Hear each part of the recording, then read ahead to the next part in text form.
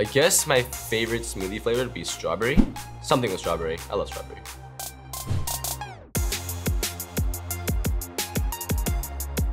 I've been scrubbing with these guys for like weeks and even months before playing on a stage, and there wasn't that much pressure. Like, I was competing with Bunny, and Bunny was already the starting support, so the pressure was less on me. I think it was just a pretty easy process.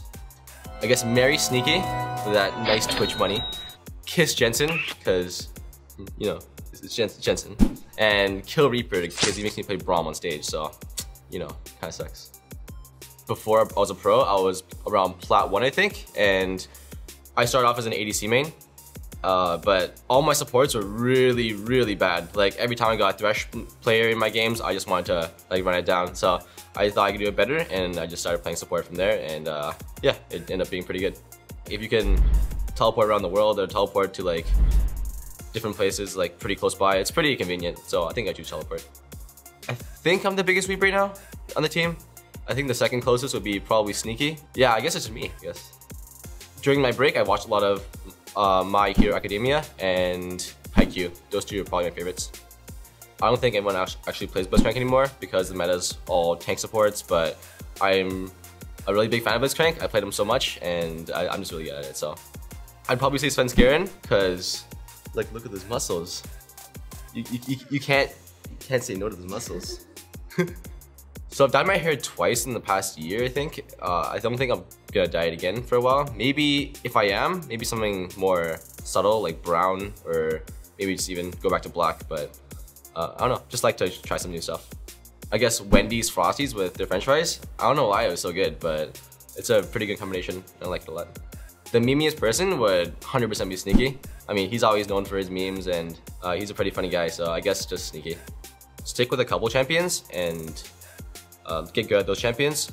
Don't expand too much, and don't try not to type in solo queue. I know it's hard when your team is trolling or they're really bad sometimes, but if you don't type, then like people get less tilted, and it's just a overall better plan. Oh, actually, this is one fan who he took a picture of my palms to see, like, I guess, I don't know what these are called, but like just see my palms, and that was kind of weird, but whatever, I did it for the fans. The last movie I saw was Thor. It was really good. I actually was surprised. I heard really good reviews about it, but whenever I go to see the Thor movies, it's usually pretty bad.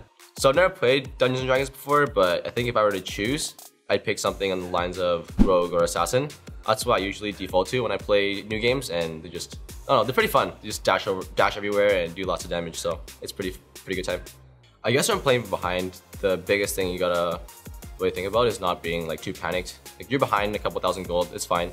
I guess if I was gonna be a champion IRL, I'd choose TF, because I think it's pretty cool that he can just teleport anywhere around the world, and I don't know, he's pretty smooth with the ladies too, so that's a pretty good second part. I think winning worlds is like a once in a lifetime thing. I mean, finding the girl of your dreams could be argued as a once in a lifetime thing too, but I think for what I want to do and my ambition, I think winning worlds is just better for me. I don't know, I like swords a lot, so like something along the lines of Sword Art Online characters. Those are pretty cool, like maybe a skin for Fiora. I don't know who else uses swords in the game, but I think it's pretty cool.